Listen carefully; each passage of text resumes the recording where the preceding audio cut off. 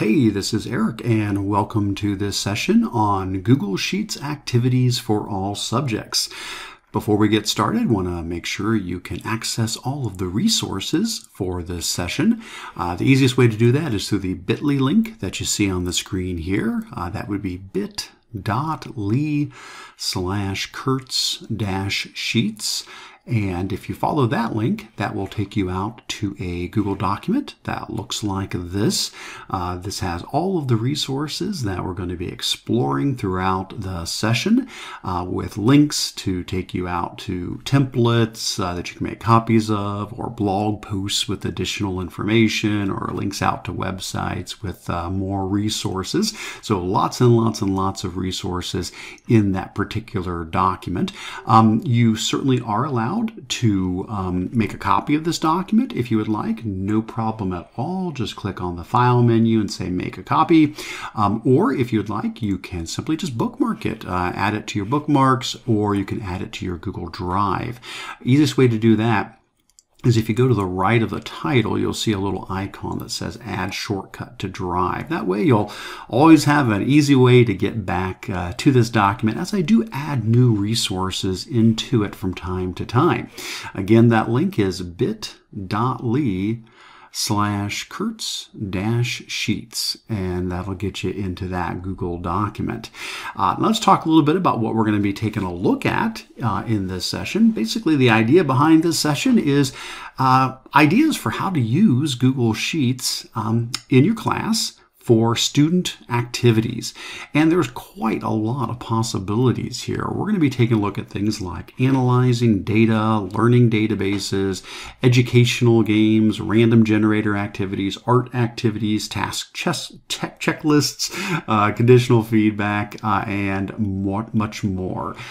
Those do go in order here in the document. So I'm basically just going to be working right down through this Google document here as we work down through each of these different learning activities. Now, for this particular session, you don't need anything special, just a regular Google account. It could be a school account or a personal account, and of course access to Google Sheets. This is an introductory session, so you don't need any prior knowledge on using Google Sheets. We will get into some deeper things and formulas and stuff like that as we work through this, but you certainly don't have to have any prior experience to take advantage of these activities we're going to be taking a look at. All right, and I think that's it. So we're going to go ahead and dive into our first topic here, which is using Google Sheets for your students to analyze data in your class.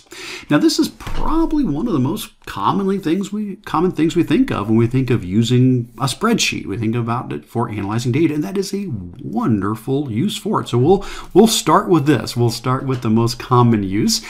So the idea is that your students can use Google Sheets to collect data and to analyze that data in a lot of ways, and it can be data specific to what they're learning in class. Now, this data can come from a lot of stuff. It could be that they're creating a Google form, and it's a survey that they're sending out to other students, or to maybe another school in some other state or country, or and then collecting data from the Google form, putting that into a sheet and analyzing that, or it could be public data sets. There's a lot of, and I've got links in the agenda here to some great sources for public data sets. There's a lot of great data online that could be pulled into a Google Sheet and analyzed as well. Or students could be, pulling in information from lots of other things, real life measurements, probes and sensors, and so forth. What we're going to do in our example here is we're going to go ahead and go with a real simple one I set up here, where I have a Google form that is set up to collect just some very simple data, just so we have something to work with as an example, and then a Google Sheet that data goes into, and we'll just take it for a spin and show some different things you can do with it.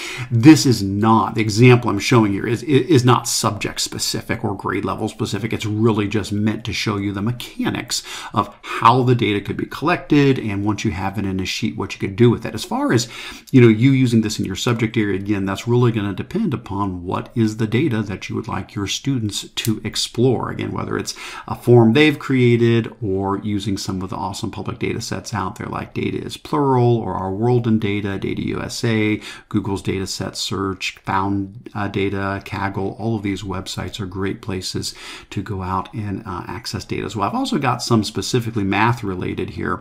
A great website called What If. The What If Math website has a lot of spreadsheets already created with data that can be explored. For our example though, like I said, we're going to be using a Google form, and that is right. And you can try this out as well. All these links here are available for you to explore as well. So in this example, I'm going to click first of all on the sample data collection form. And this is just a regular Google form, nothing too fancy about this one here. Just using it as an example to show, how this could be used as like a survey or something like that to collect data for the class. In this case, I'm just asking some demographic information here, like, what type of community do you live in, and what's your age, how many siblings do you have, how many pets do you have, what's your height, how many letters in your first name, and what month were you born in numerically 1 through 12. So very straightforward stuff, just so we can see the mechanics of how this works. Now with a Google form, when somebody fills out a Google form, the information from that form can then be sent into a Google Sheet, and that is what this other link is here. That's really easy to do. For example, if I go into edit mode on this form here and I go to the Responses tab in edit mode, there's a little button in the top right that says View Responses in Sheets. That's what will link your Google form over to a Google Sheet. Now again, you don't have to use a Google form at all. The students could just be putting the data directly into a Google Sheet, or again, you could be pulling the data from a public data set or from some other source like that. In this case though, we were using the Google form and then sending it over to the Google Sheet.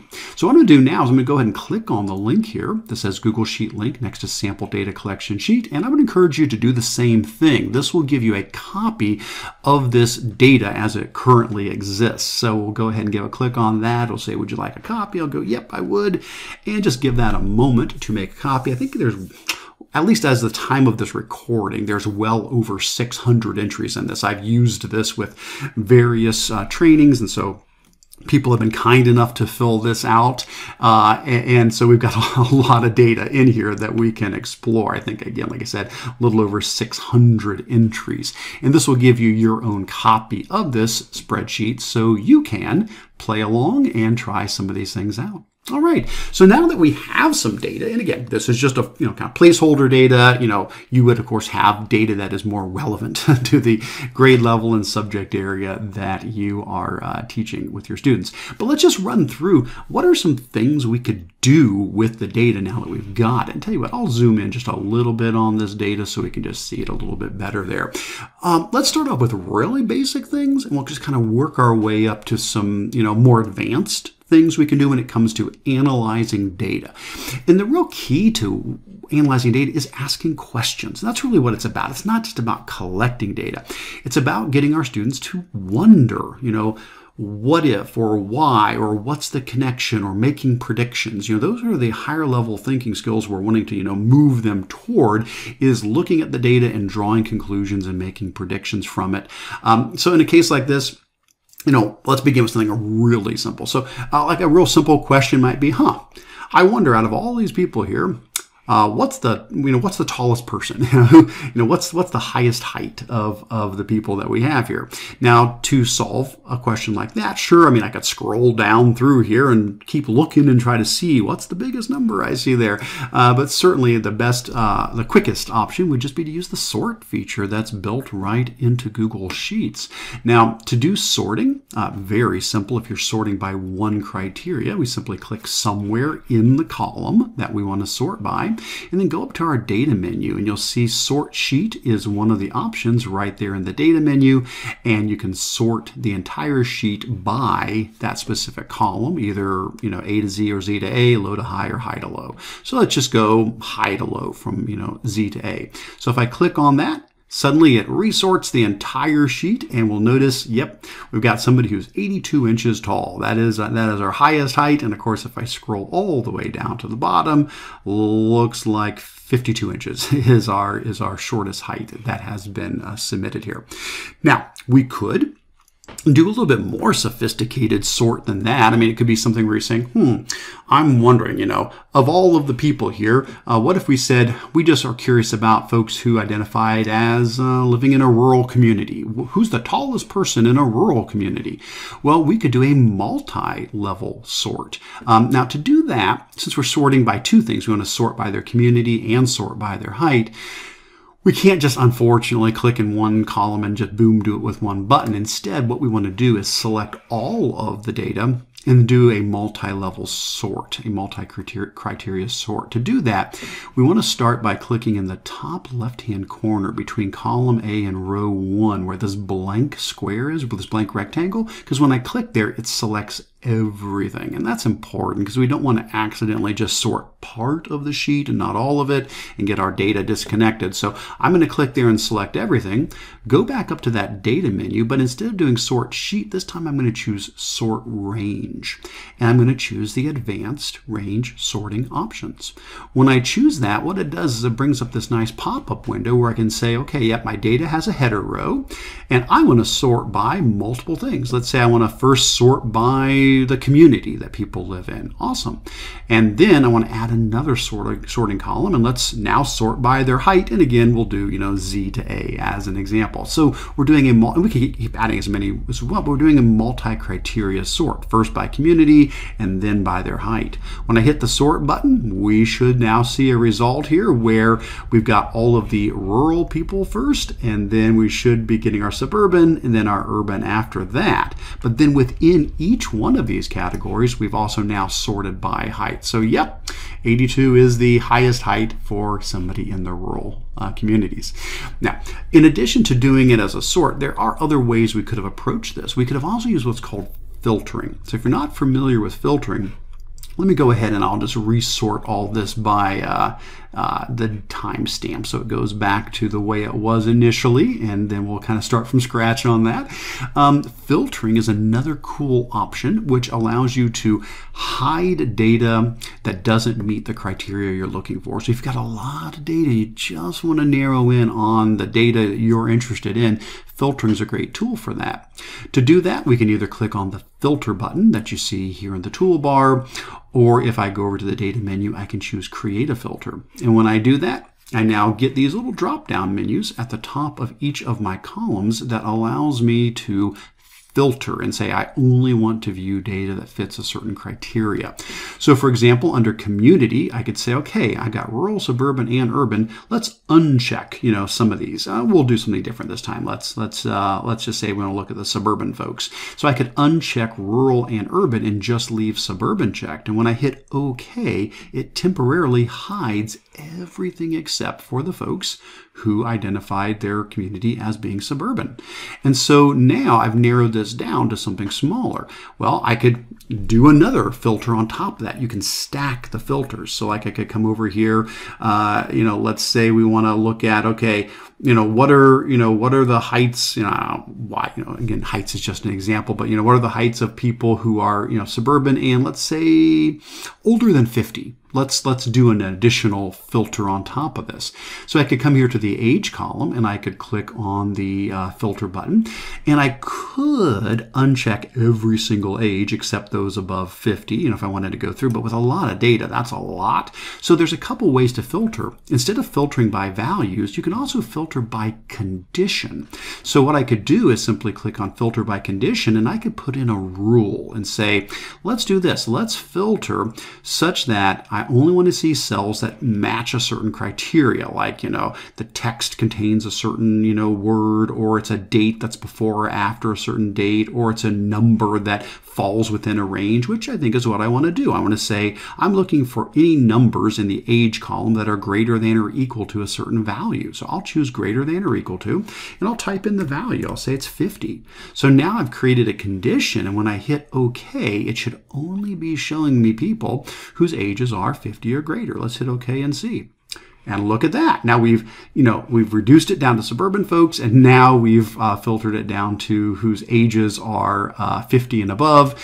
And of course, at this point, I could come over here and I could, if I still was actually looking at height or whatever the case was, I could, of course, come in here and I could sort, now by that column. And of the suburban folks 50 and above, it looks like 76 inches is our, biggest height. You get the idea. So when you're all done, you can very easily unfilter by either clicking the filter button again and then coming in and removing your conditions or selecting all. Probably the easiest thing, though, is just to click the filter button on the toolbar or in the data menu. Just say remove filter and boop, it'll take it off and we're right back to where we began. Now we have all of our data there again. Now, let's go deeper. Those are pretty simple, sorting, filtering. That's good stuff to know. And you can answer some simple questions with that, but maybe not some of the more advanced things that we're really trying to get into here. Like, what about relationships between things? I would be curious, for example, to explore the age of people and how many siblings they have. Now, what is there a connection between there? I guess is what I'm saying. And here's what I'm thinking. We tend to wonder, if the American family is getting smaller over time. Are people, having less children or families, getting smaller over time? So this would be an interesting thing we could look at. If people who are older, do they tend to have more siblings because they were born at a time, when we were having larger families, and the younger ages perhaps would have less? Well, how could we find that out? Well, there's a lot of options, but I think a good one would be creating a chart or a graph that lets us visually look at this data and see if there seems to be a relationship there. So to do that, what I would do is I would select these two columns, age and siblings. So in this case, I'll just take my mouse, click and drag, and I'll grab both of those columns. And with those selected, I'll now create a chart based off of age and siblings. So to do this, we're going to go up to the Insert menu and choose Chart from that drop down. And Google will try to create a chart, probably not one that we, want initially. It just kind of, tries to pick what it thinks we want there. In this case, a bar graph is not going to be very helpful for us. But thankfully, over on the right-hand side, we get the chart editor where we can go in and modify this in a lot of ways, including choosing the type of chart we want to create. So here where it says column chart, instead of that, what I'd like to do is I'd like to do a scatter plot, because a scatter plot will create a point for every entry where the coordinates are the person's age and how many siblings they have. So let's turn this into a scatter chart, and suddenly already that's a lot clearer. So we can see everybody's ages and how many siblings they have. Now, it does look like, just looking at this, I believe it feels like the older people are, it seems like we're getting more siblings. So I think I'm seeing that, but we could go a little deeper. We could add a trend line to see if that really is the case or not.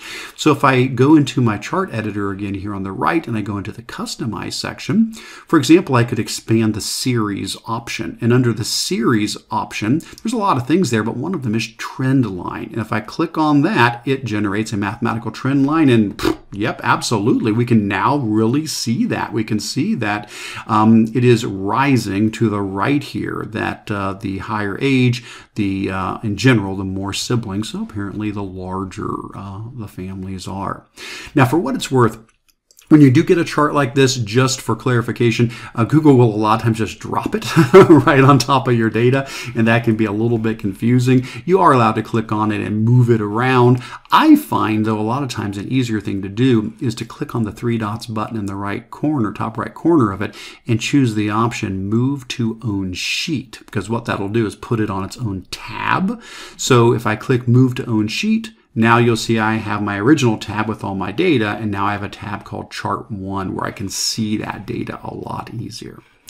All right, what else could we do with data? Just a couple more things, and then we will move on to other activities. Another common thing might be to calculate averages or minimums or maximums, so talking about formulas. Let's say we wanted to, put a row across the top where we calculated the average age, average siblings, average pets, and so forth.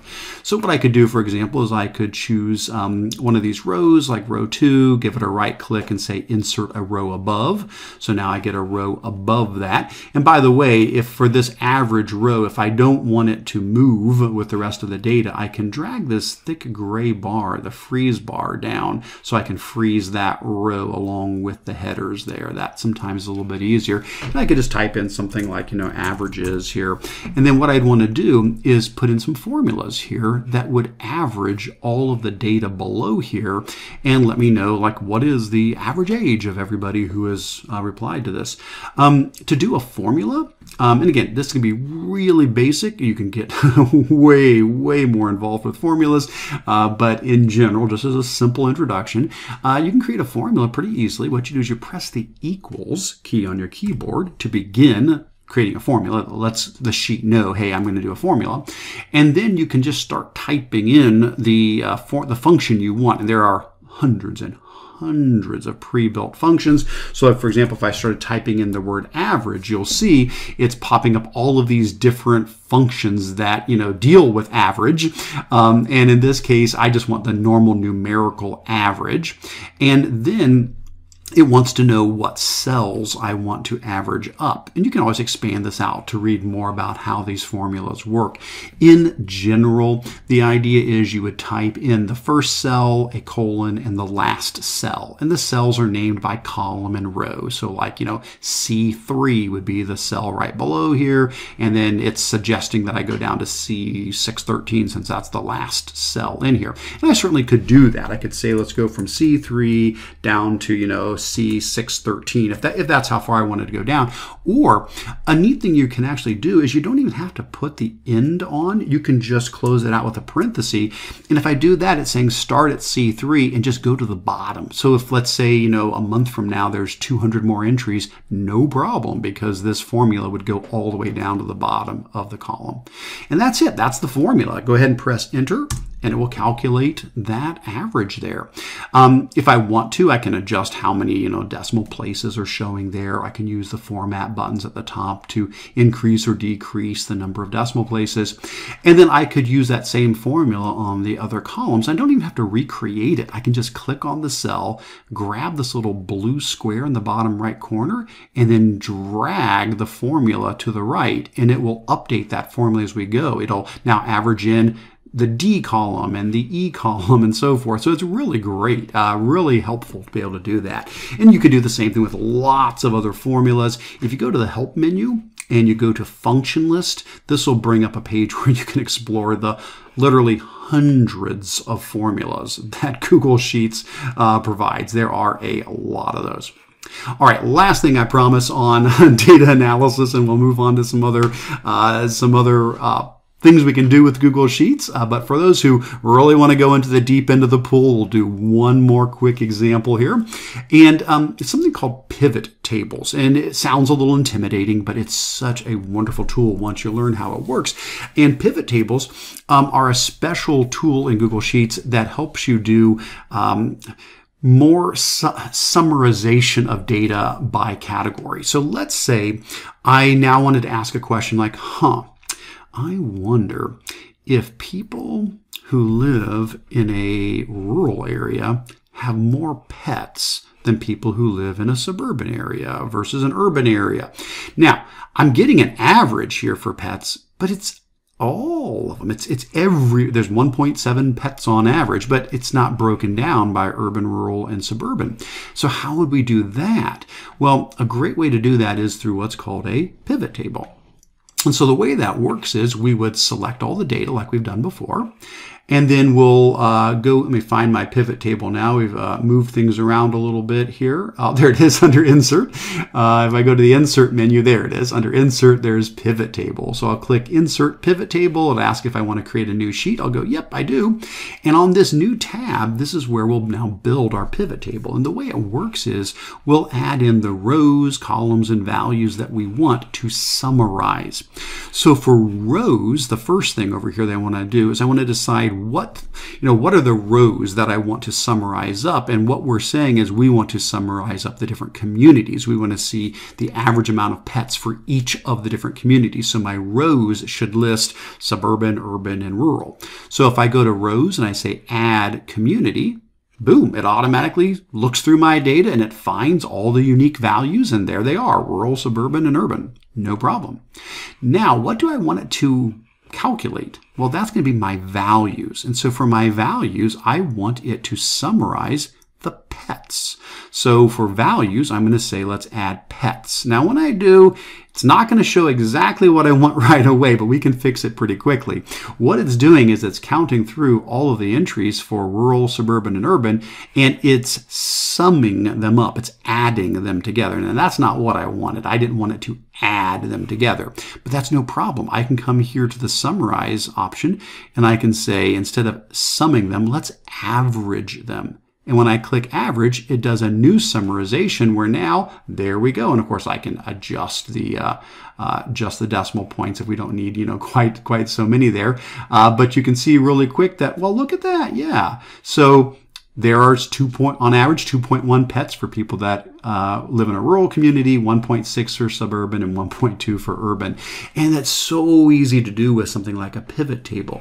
And so that's, again, crash course, I know. It's a lot of stuff thrown at you there all at once, but hopefully that gives you just a couple of ideas that if you have data in a spreadsheet, it can be as simple as sorting the data. It can be as simple as filtering it. Or it can be a little more sophisticated. We can be making charts and graphs. We can be adding functions and formulas. We can be making pivot tables. It all comes down to asking questions and then investigating the data, drawing conclusions, and making predictions from it. All right, well, let's keep on moving and talk about other things we can do with Google Sheets besides the most common, which is, analyzing data. And so for the next thing we're going to take a look at is something that's, I feel it's got a lot of similarities, but it's different enough that I've broken it out a little separately. And that's something I'm calling learning databases. Now, okay, what do I mean by that? So with a learning database, what I'm talking about is when students are learning new content, one thing they could do is they could create a spreadsheet where they enter in the information they're learning and build a learning database based on that information. In this example you see here, it's animals. So like maybe this is an elementary science class or something like that. Just in this example here, where each student is assigned a different animal and they need to, research that animal, and then they go into the spreadsheet and they type in information based upon what as a class you've agreed upon that we need to find out about each animal. Now, it doesn't have to be animals. Obviously, it could be, characters from a novel or careers they're exploring or countries of the world, explorers, elements of the periodic table, on and on down the line. I've got a couple examples in here that you can explore under learning databases. There's the animals one that we just were talking about there a moment ago, and so this just has a whole bunch of animals in there. But then I've got other ones like here's one for characters from a novel. So this is the book Wonder.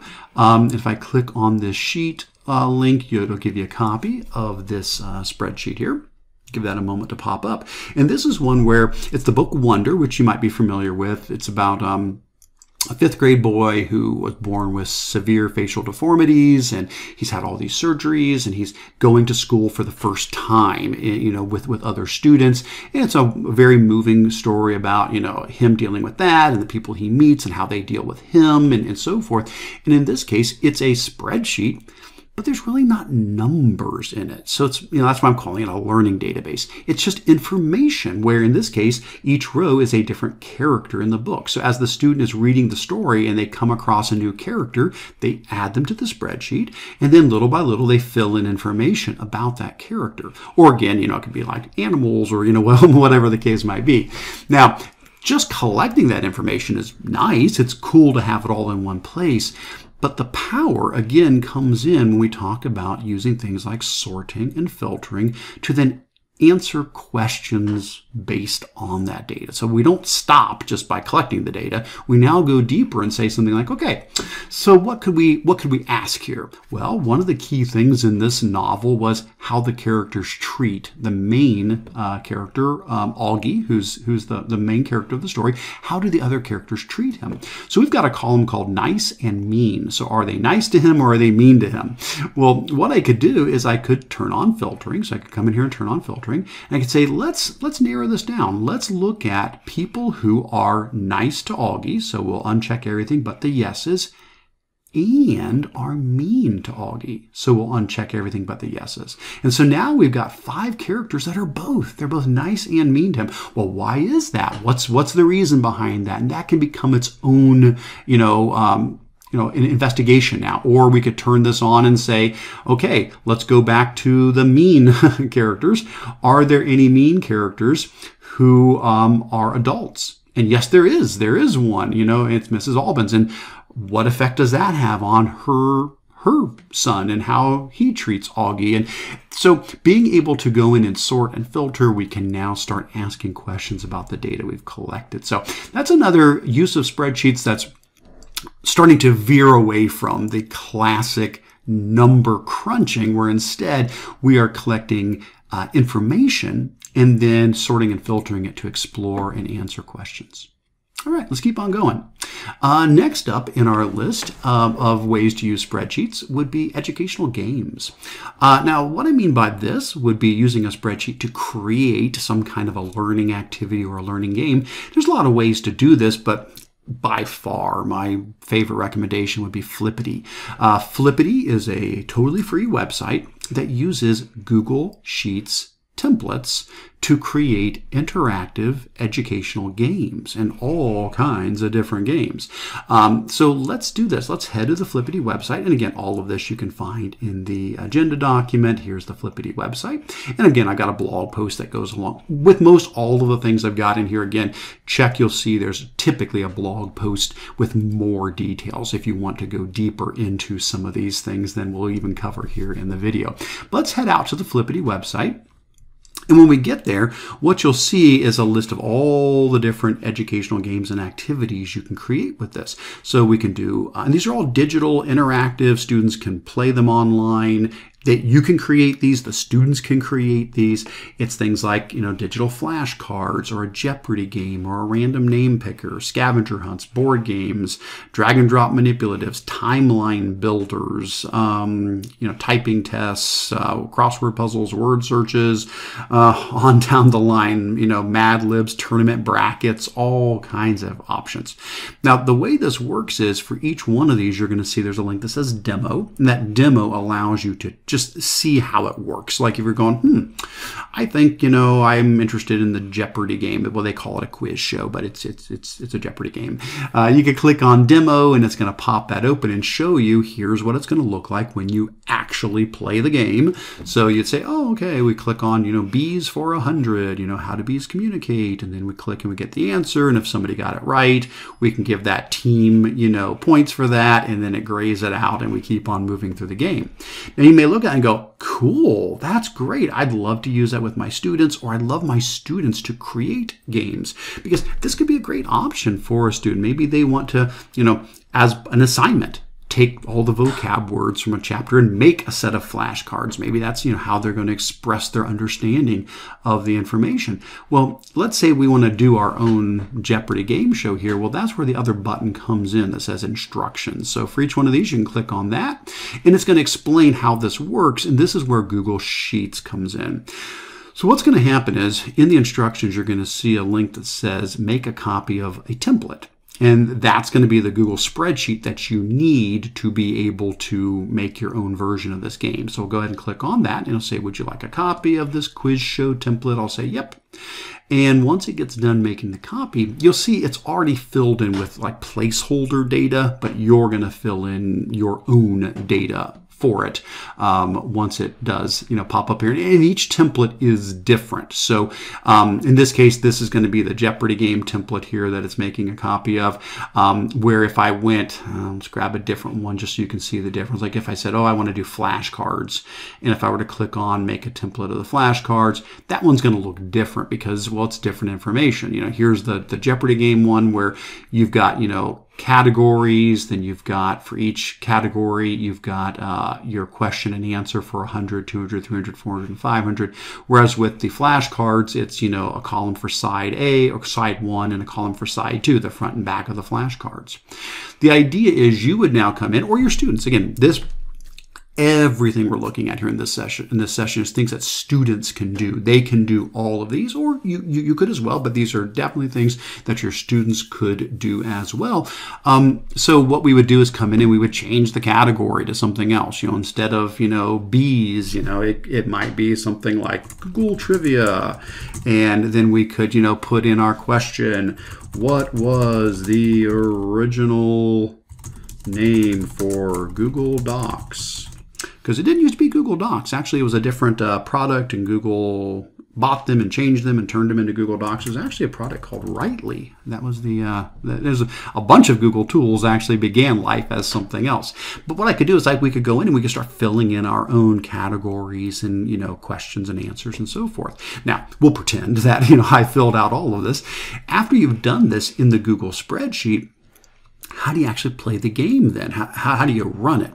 Well, if you look at the bottom of the spreadsheet, you'll see there's a tab that says Get the Link Here. And if I click that, that's where you get the link to be able to play the game. Now, here's the thing. You do need to do one step before that because this is your copy of the spreadsheet. It's your own personal Google Sheet. It's private to you. So Flippity can't use it until you do what it says here. It says don't forget to publish your spreadsheet first. So publishing it just means making the link publicly visible by Flippity or whoever has the link so that they can pull the data in. And so to do that, what you're going to do is you're going to click on the File menu. And we do need to go to the share option. We're not really going to share it with specific people. We're going to choose publish to the web. So we're not putting in anybody's individual email address here. We're just publishing it to the web. So under share, we'll choose publish to the web. And then we'll go ahead, and we don't have to publish the entire thing. I think we probably could just publish the first tab there, but we'll just go ahead and publish the whole thing because that's not going to hurt to be able to do that. So we'll go ahead and publish that. And then once we're done with publishing it, now we can go ahead and we can click on the link that is here. And it may take it a minute. Well, it looks like it was pretty quick. Sometimes it takes just a little bit of time. So don't panic if it doesn't show up right away. But it did. Yeah, there it is. There's our Google Trivia column. And if I click on the first question, there it is. What was the original name for Google Docs? And there's the answer. So that's the idea. And so that link now is the link you would use for people to be able to play the game. So if a student created this, they would now copy that link and provide that link as evidence of what they had created. So explore Flippity. So many neat tools there to create educational activities and games. We could spend a lot more time going into each of these examples here, but we'll continue to move on and look at some other uses of sheets. And I believe I'm going to go ahead and clean out a few of my tabs here. I got a couple of tabs open at the moment. So why don't we go ahead and close out a couple of these, and then it'll be a little bit quicker as I go to keep working through this. Awesome. All right, so our next topic that we've got here for ways to use Google Sheets in your class would be what I'm calling random generator activities. Okay, so for this one, the idea behind it is that there is a function in Google Sheets called rand_between that picks a random number. You give it a low and a high, and then it picks a random number within that range. Now, you don't have to know this function, just letting you know that it exists because it can be used to create a Google spreadsheet that might generate, random writing prompts or random math problems or, selecting random terms or people or so forth. Now, I've done a couple examples with this, and if you go to the agenda document, you'll see there's two here that are random writing prompt generators. And so I'm going to click on both of these. There's a blog post to explain each one, but then there's a template here. So we'll click on both of these. We'll do the random writing prompt generator. We'll give a click on that and say make a copy, and then we'll do the emoji writing prompt generator. We'll click on that and make a copy of that as well. Now, what's the point behind these? Well, the idea is, let's say a student needs to write a story, or they need to write a journal entry, or write an essay, or write a poem. Just not sure where to begin. Like, I don't have inspiration. I'm not sure what to write about. Well, these examples are using a Google spreadsheet to inspire them. So for the random emoji writing prompt generator, what I've done, if you look at the bottom, you'll see there's these tabs. There's a tab that has 2 emojis, 3 emojis, 4 emojis, 5 emojis, and then a data tab that has all of the emojis. And basically what happens here is it randomly picks emojis to display here from that data tab. I'll zoom in a little bit here. And if you don't like the emojis you've got, you can always just refresh the tab. Typically Control R, so like on a Windows or a Chromebook, Control R. On a Mac, I guess it'd probably be Command R. That's like recalculate. So if I go Control R, each time I press that, I get a re-randomization. And so a student could just keep doing this until they get a set of, yeah, I want to write a story about, I got an envelope, a phone, and a mouse. Okay, there we go. That's going to be my writing prompt, or whatever the case might be. Or if they don't want to do emojis, the other one we made a copy of is the one that is just the random writing prompt generator with words. For this one, what I've done is I've got a tab at the bottom called Adjectives, which has like 2,000 adjectives, and a tab called Nouns with like 1,000 nouns in it. And then what it does is it just randomly puts those together 20 at a time. And so some of these might be silly, some might be inspiring, but there's going to probably be something interesting there that could be, hey, okay, well, I guess that's what I'm going to write a story about or a poem about. And again, we could come in here and press Control R to recalculate each time and get a new set of 20. Now, if you want to change this, please feel free to. You can make a copy of this, then you could go into the Adjectives and the Nouns tab, and you could fill in your own. You could delete the ones I have, you could add your own words in there, modify some, take some out, add some in, and then share that with the students as well. So anyway, just kind of a fun example of how Sheets, very data-like. We're definitely not crunching numbers here. We're inspiring poetry and stories by using the random feature. I do have another link here for one that's on math fluency facts. I did not create this one. This was from Dan Kaufman. He was kind enough to share this, but it does the same idea. It randomly creates math problems that a student can complete. All right. Let's keep on moving. Our next category here is art activities. So I've got 2 examples here, and these don't have to be done in an art class. They could be done really in any class, but they're art related activities. One of them is using Google Sheets to make what's called pixel art. If you're not familiar with pixel art, that's where you create an image using a limited number of colors on a grid. And it can just be for fun, it can be for art, but it could be for, creating a map or characters from a story or investigating fractions and area and things like that. Normally, you could just fire up a Google spreadsheet and then use the fill button. Here, I'll just grab our sheet from earlier here. You could, just have a regular spreadsheet and just have like a blank tab, where there's not, anything in there. And you could use like the paint can button to, fill in, colors into the cells. The problem is you want your cells to be square, not rectangular. So you'd have to, it's okay. You could go in and change, the width, and then you could use the paint can button to fill them in. To save some time though, you'll notice in the agenda, I have a link here to a pre-made 26 color pixel art template. This can just save you some time if you want to do an activity like this with the students. Basically, This will make a copy of that template, and the way the template has been set up is there's a tab that says Draw that already has all of the cells as nice happy squares. And then instead of you having to use the paint can button to fill things in, I've used something called conditional formatting, and we're going to be seeing a lot of this for the next couple of examples. So just be aware, we'll be seeing conditional formatting quite a bit. And what conditional formatting is where you set up rules that say, if you type a certain thing in a cell, turn it a certain color, for example. So in this case, I've got rules that say if you type in letters A through Z, these are the colors you get. So for example, H makes red. So every time I type the letter H, there we go, type H into a cell, oh, there you go. Every time I type an H into a cell, it turns it red automatically. So I can just start doing that, or let me see, S would be blue, for example. The point being that it's a lot faster than having to go up to that paint can button all the time to do that. Now you can do some kind of cool things with this, like you could, create, an 8x8, a 10x10, or a 12x12 image, and then explore fractions, like count up how much each color shows up, and simplify that as a fraction in lowest form, or explore square units for area and so forth. So and again, we'll be seeing more about conditional formatting here in just a bit on some of these other examples that we look at. So that's a neat activity in Sheets that's more art related.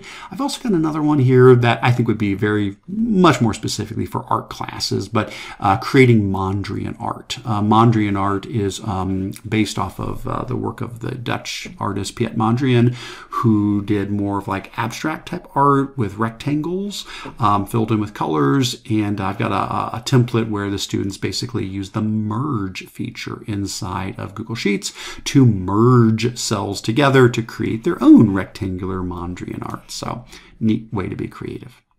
All right, next up, we have task checklists. Okay, so your students may have a lot of things they need to complete. Maybe you've got a big set of learning objectives that by the end of the semester, these are the things you need to have covered. Or maybe it's just, some daily tasks they need to make sure that they're, checking off. Or there's a project. Maybe it's a project that's due in a month, and here's the key tasks that need to be completed in there.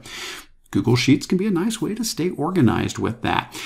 With Google Sheets, the students could have listed out their tasks, and then they could check them off as they get done. Again, to save a little time, we can use conditional formatting to say if you check these off, then automatically turn the row green, for example, and cross off the things.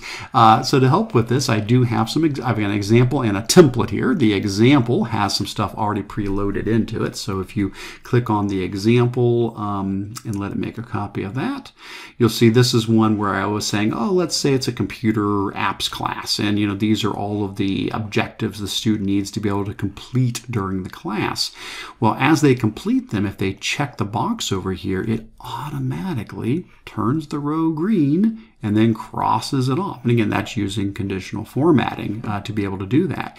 Not only that, but there's a spot over here for notes if they need to include like some proof that they completed that. Maybe that's where they put in, a link to the evidence or something of completing that.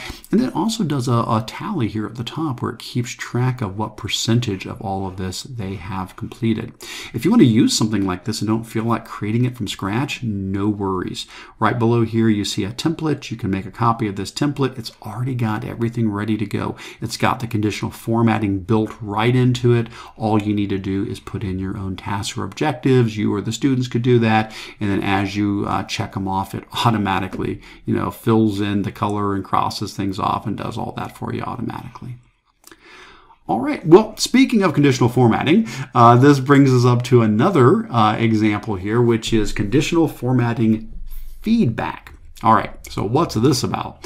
Well, the idea behind this is, what if we want to give our students a chance to test their knowledge, before a quiz or a test that's coming up? We want them to have like a self-review activity. And again, you could create this, or this is something your students could create. Maybe this is a project where, hey, for this unit, I'm going to create, this, self-assessment project, and, the student will take, questions from the unit and create this. Now, here's the idea behind it.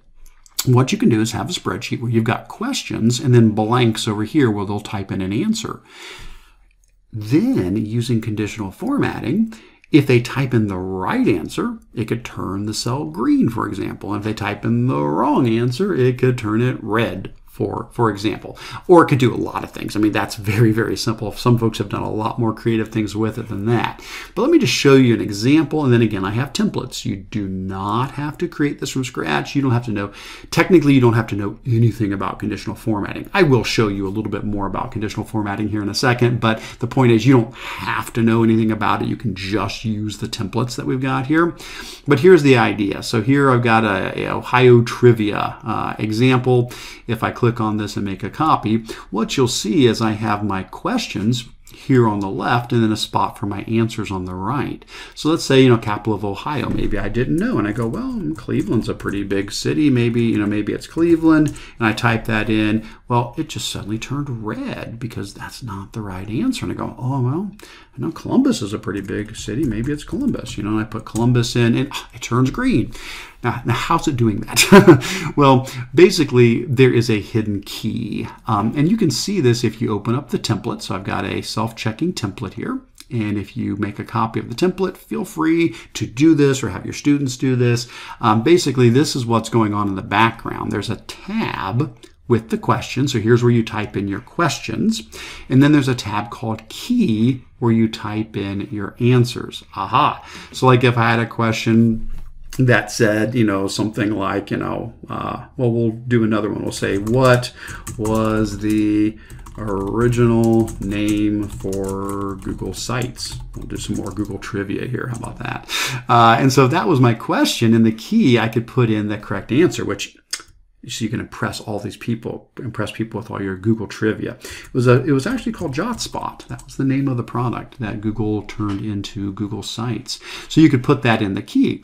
Now, if they type in, the correct answer, JotSpot, oh, there it is, shows up fine. If I typed in something else, if I didn't know, I said, well, maybe it was Weebly or something like that, then it turns red. Now, you say, well, I don't want the students to see the key, obviously. So the directions here explain after you've typed in the questions and the key, then what you do is you hide the key tab. And you do that by clicking on the little arrow down here next to the key tab and then choosing hide sheet. And poof, it gets hidden away. And so now you can just start filling in the answers to the questions to see if you got it right or not. So just a helpful self-review, self-checking activity that could be useful for students. Folks have done some more creative things with it than that. I've got some links here to some done by some other awesome educators who did this with more of like a picture reveal and different creative uses of it. Now, for what it's worth, I know I've just mentioned conditional formatting 3 times in a row here and haven't really explained it. I won't go into great depth with it, but just so that you have at least a comfort level with what is he talking about when he keeps mentioning conditional formatting. And again, you don't have to know how that works to use any of those activities. All those activities there, you can just make copies of the templates. But if you're like, no, I would like to know. I actually do want to know how this is working. Here's just a pretend spreadsheet of student data. This is not. Obviously, this is not real student data. This is just pretend data. But let me just show you what conditional formatting is. Basically, it's where you create rules that say if a cell contains certain data, I want you to, color it red or color it green or make it bold or something like that. So let's say I wanted to look at all of my students' scores and go, you know what? I want to see anybody who has scored, lower than a 70, because I want to see maybe who's struggling and I want to be able to tell real quickly which students I need to intervene with. So the way this would work, the way conditional formatting works, is you just take your mouse and select the data that you want to apply it to. In this case, I'm just grabbing all of these columns that have scores in it. And then what we're going to do is go up to our format menu. And from our format menu, we're going to choose conditional formatting. Now, when we do that, what it does is it opens up this panel where we get to set 2 things. One is, what is the rule? And then what happens when something matches the rule. So for the rule, it just says at the moment, the cell is not empty. Well, that's not the rule I want. I want to have a more specific rule, and this feels a lot like filtering. So when you think back to filtering, same idea, creating a condition. So I could say, it could be, does it contain a certain amount of text or certain date, or nope, I'm talking about a numeric rule. I want to see anybody who's scoring less than or equal to a 70. So I'll choose less than or equal to, and I'll put in 70 for my cutoff value. Now that's the rule. Then below there is, well, what kind of formatting do you want? Do you want to make it bold or italicized or underlined? Or maybe I want to change the color. Maybe I want to say make it red if it's 70 or below. Now when I hit done, that conditional formatting rule has now been created. And so now I can very quickly see anybody who's scoring a 70 or below. And this is a live rule. If I went in and said, this 68 actually wasn't a 68, I typed it wrong, it was a 78. Well, as soon as I press enter with a 78, it's no longer red. Or if I find out, oh, this, 75 was actually a 65, when I press enter, it's going to turn red. So that's what conditional formatting is, but it can be used in a lot of these creative ways. So you can use conditional formatting for things like the pixel art activity, or the task checklist, or the feedback on whether you got a question right or wrong. So those are just some additional ideas on how conditional formatting works. Okay, well guys, this brings us up to our last topic that I have specifically listed out here. Then there's a couple of additional resources I'll point you at. And so the last thing that I pulled out for ideas on how to use Google Spreadsheets in your classroom with your students would be tapping into Google's Applied Digital Skills. Now, if you're not familiar with this site, you gotta check it out. It's phenomenal. So Google's Applied Digital Skills is a collection of over 160, as of the time of this recording, who knows, when you're watching this it could be more, but 160 ready-to-use lessons that you can use in your classroom that are all hands-on, project-based activities. They all come with video tutorials. So the thing is, if you don't feel maybe as confident with some of these things, like, this looks cool, but I'm not sure if I could teach students exactly how to do this with Google Sheets or whatever, no worries. It's already got the video tutorials ready for you to go. These are aimed at upper elementary through adult learners, so middle school, high school, adult, and upper elementary, and they're completely free. And there's a bunch of them that deal with Google Sheets. And I've just, pull out a couple examples here. If you take a look at the agenda, you'll see it's, using Google Sheets to make a study schedule, or to organize group projects, or to create a budget, or to calculate probability, to explore mean, median, and mode, to learn words in a new language, to create a crossword puzzle, to organize college information. So many possibilities. Now, here's the thing I would encourage you to do is, first of all, head on out to Applied Digital Skills. All these links are in the agenda, of course, here. And from the Applied Digital Skills website, if you go to the Browse Lessons button, that's where you can see all of the content, all the lessons. And it looks like at the moment we're at 166 lessons. You can then narrow it down by coming over to the left and choosing like the grade level, or the tool that you want to focus in on, or the particular topic. So if you're looking for science-related activities, or math activities, or social studies, or English language arts, you can go in and start narrowing these down. Once you do, though, and you find something that you're interested in, at that point, give a click on the lesson, and you'll see that it has all of the different videos ready to go. And the students will just work through these. So for each one of these, give a click on this, there'll be a video to watch.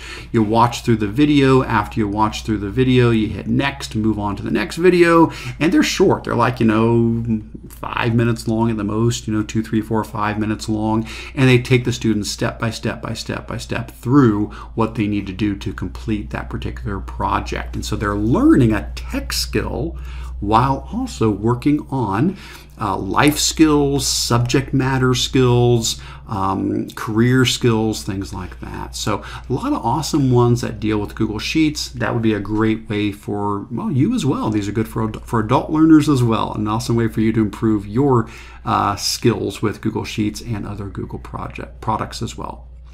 And at that point, those are the key things I wanted to mention, but there is still more. So if you continue to scroll down in the document, there is a section called More Activities. I'm not going to go into these, but these are just other ones I find over time that I haven't broken out into their own section, but just kind of collected together. Some of these are ones I've created over time, but a lot of these are things other people have been very kind to share. And so a lot of these will link out to other people's blogs and templates, and I will keep adding more to this all the time. Anytime I come across more creative ideas for how to use Google Sheets in the classroom, I will keep adding more of these in there. So I would encourage you to poke around and explore what you'll find under the More Activities.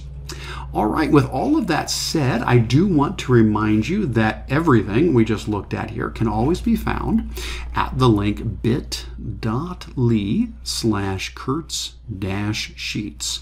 That link will get you to the Google document that has all of these, templates and training videos and blog posts and links out to other resources that you can explore.